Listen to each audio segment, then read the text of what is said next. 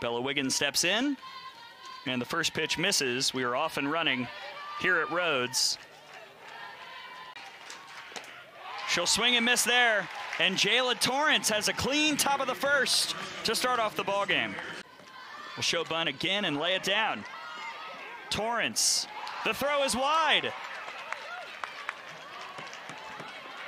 Vollback will head for home, and she'll slide in safely.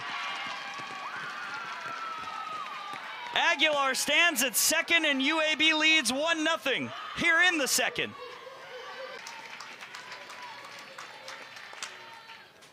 That's lifted out to right, and it will drop.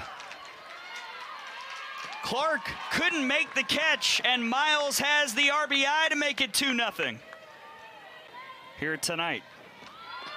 There goes little sister Lauren. What a throw! Got her! Drody mows her down, and there's one away. Execution. And now Johnson sends one to right. That's carrying, and it's gone! Jenna Johnson, a solo homer out to right, and Alabama's on the board here in the third. But again, this is the type of hitting that Alabama has to have to be able to beat Olivia Vollback on a drop ball pitcher. You've got to wait on it, you've got to let it get deep and attack it to the opposite side of the field. You're really confident in letting it skip the dirt. There's Cahalan out to center. One run will score, Pate will race for home, and Alabama's in front thanks to Kinley Cahalan. Kinley Cahalan gets the first pitch, attacks it. Dupree off the glove of Torrance. Miles will round third. And UAB ties it up, and now it's thrown away.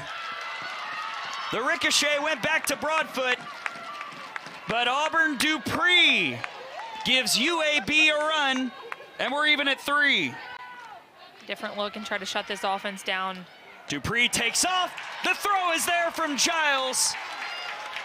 One down. Johnson, that's off the glove of Collette. Kristen White will come in to score. And Jenna Johnson steps up to give Alabama the lead here in the 6th. The 1-2. Got her. Giles will throw to first to secure the victory for the Crimson Tide. And Alabama wins it 4-3 to stay unbeaten all time against the UAB Blazers.